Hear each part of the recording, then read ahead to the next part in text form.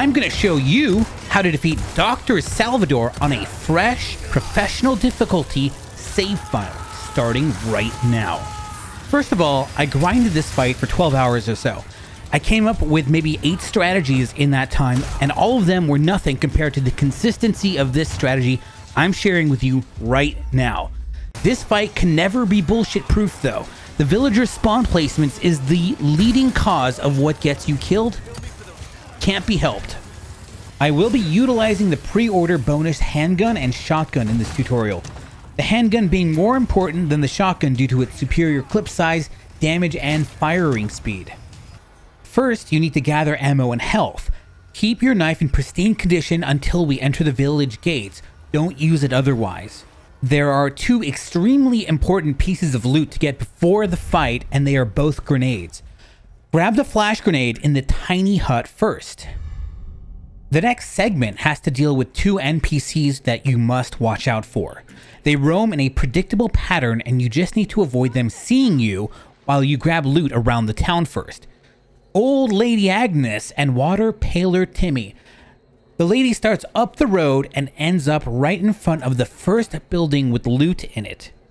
Wait for her to exit the eastern ramp while also keeping an eye out for Water Paler Timmy. He will only spot you when he's doing his 180-degree turn.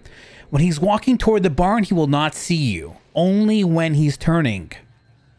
Here is the path I take to grab as much ammo as I can before the brawl begins.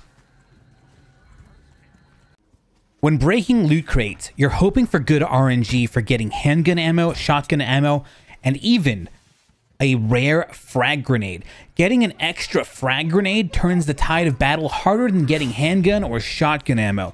Consider yourself lucky if you get a randomized hand grenade. If you find any blue crafting materials, save it until you run out of ammo completely. Don't craft anything ahead of time to maximize the game giving you ammo drops when it senses you're low on it.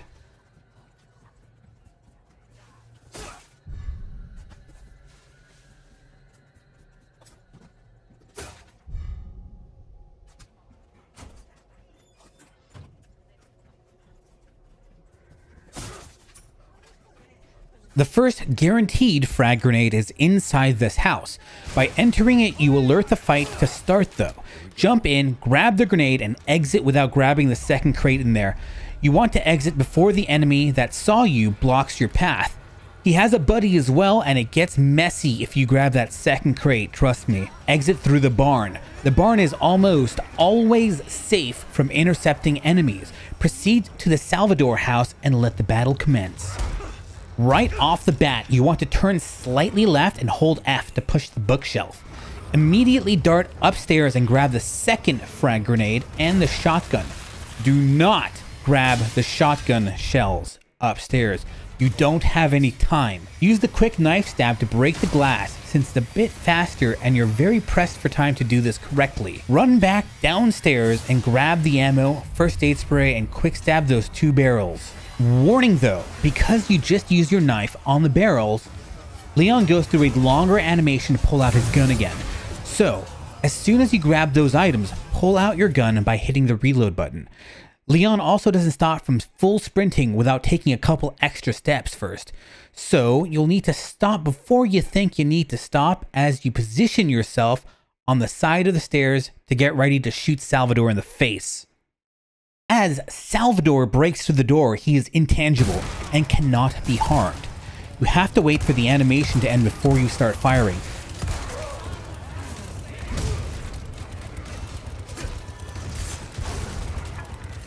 Sometimes he has some buddies that follow him, but most of the time not. You want to plant 5 bullets in his head using the Sentinel 9.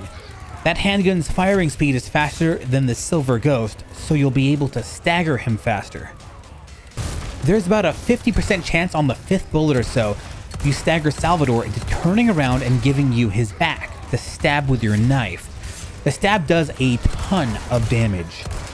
Open fire on him while he's on the ground for 3 shots or so, then toss your flash grenade. Proceed to stab him a second time after the flash grenade hits. Put some more bullets in his body, but give yourself enough time to safely get away. At this point, run up the stairs and take a quick look around if there's going to be enemies behind you. Then you can toss a frag grenade if you see a bunch of enemies clumped around him downstairs. If not, just run and jump out of the window. The window is safe because enemies will mostly try coming through the window, and once in a while, one comes around the side. Your goal is to shoot every enemy trying to exit the window while also taking shots at Salvador. When enemies clump together, throw a frag grenade at the wall to kill multiple enemies at once. The more enemies that die, the closer the battle ends itself, which is why frag grenades are awesome. If an enemy starts passing the window, you want to dispatch them using your shotgun and regain control of the crowd. Once one passes through, I'm telling you, you'll lose control of this domination.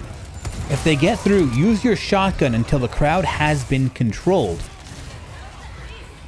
If that area gets swamped with enemies, you could always move to the bell tower and snipe enemies off that ladder.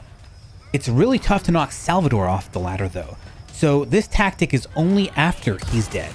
Just make sure to stand in front of the ladder because if anything touches you, including botched grenade throws, it will send you into the point of no return and the floor will break. I'll re-show a full fight without jump cuts. Thanks for watching.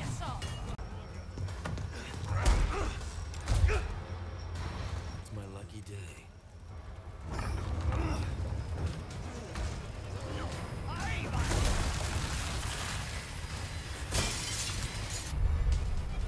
Oh, nice.